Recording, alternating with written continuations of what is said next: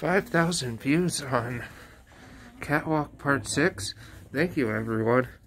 This is the 5,000 view and 170 subscriber special. I have gained over 30 subscribers today, and it's still just noon. Godwin signed the franchise tender and will be playing with the Bucks again next season. The question for me is, do I keep him on my fantasy team or not? I get 5 keeper players in my league, and right now I'm looking at Nick Chubb, Dalvin Cook, Dak Prescott, probably Ryan Tannehill, but maybe Jameis Winston wearing his jersey, or maybe Ben Roethlisberger in Pittsburgh's air raid.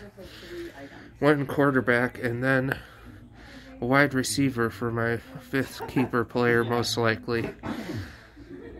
Godwin had about 125 points last year, and Keenan Allen had 145 points, roughly. I think a little more than 145 points. So he probably won't be kept on my fantasy team, but he will be a good player to draft. He'll split targets with Mike Evans and the other tight end, and Rob Gronkowski, and possibly Antonio Brown if he re-signs. So he's not a wide receiver 1 in my book, but he's definitely a solid wide receiver 2 or 3 that you want to draft in your league.